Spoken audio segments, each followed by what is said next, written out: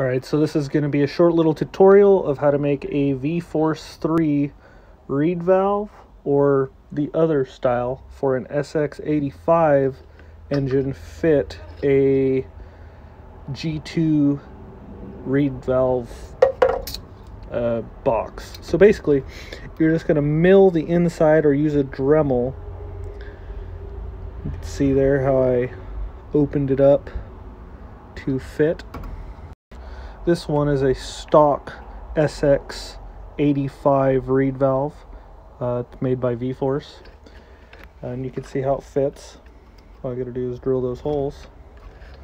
So that's what we're gonna do. We're gonna drill those holes. So I marked out with a Sharpie where the holes are. You can kind of see the little Sharpie inks there. And I'm gonna start with a really small drill bit to make sure I get exactly on the holes, then I'll bump up to a bigger size.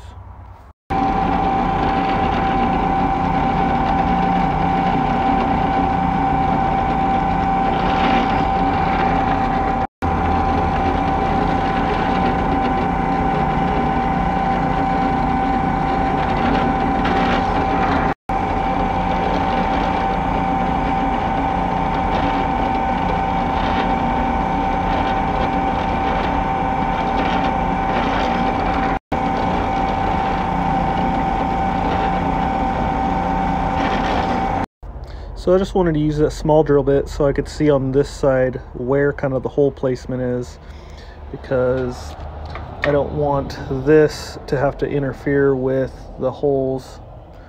So anyway.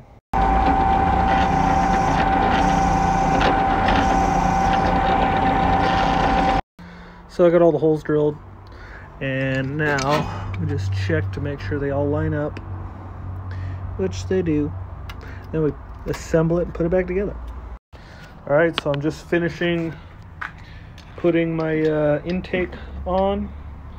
Pretty simple, pretty self-explanatory. Just gotta add a little clearance, but that is how you put a V-Force 3 reed valve inside a G2 box. Right. So that's the stock box right there. Again, I just cut the inside a little bit and made it fit. Grab my scoop here. Where'd it go?